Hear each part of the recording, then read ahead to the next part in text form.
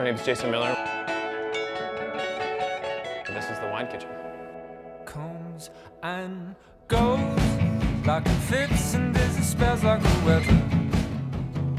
We are, big believers in that wine and food should be shared together with friends and family. Wine should be fun because that's what it's for. You're not going to go and have a glass of wine and try and split the atom.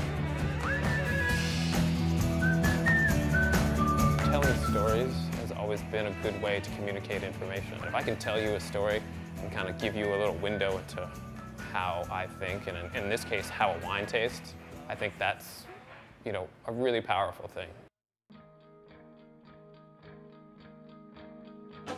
Pinot Noir, by its very nature, is very fickle. A 5-year-old with the promise of Christmas hanging heavy over his head,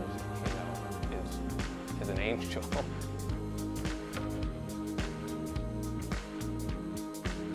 You can see the glint in his eye that they just want to yell and scream and, throw things. But with Christmas hanging over, it's much more well-mannered.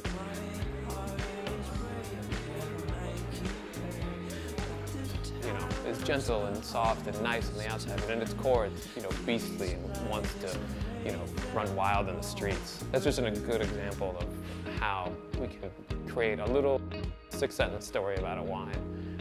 That now you have something to take away. Even if you come back in and say, hey, I want that glass of wine that's like the 5-year-old at the department store, I know what you're talking about.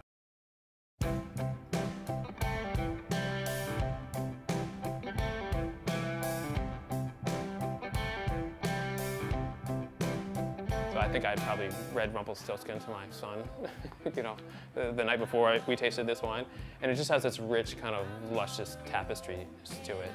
It doesn't have a lot of oak, so it's still really light and delicate, and it just kind of creates this picture in your mind. And it has this beautiful golden color, and it's really refreshing and extremely, lush.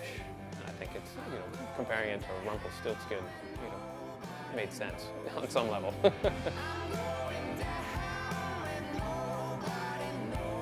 Are these funny? Some people think not. Are they accurate? Some people think not. But maybe somewhere in there, it's either funny or accurate, and we've done our job. Because if you're relaxed, you read these, and even if you don't agree with it, it's hard for you to be uppity, about it. And you can either laugh and say, that's funny, or laugh and say, that's ridiculous, but you laughed. And if it's at me, that's fine. If it's at the wine, that's fine. But now you're laughing, and you're having a good time. And I think that's, at the end of the day, that's what any restaurant wants.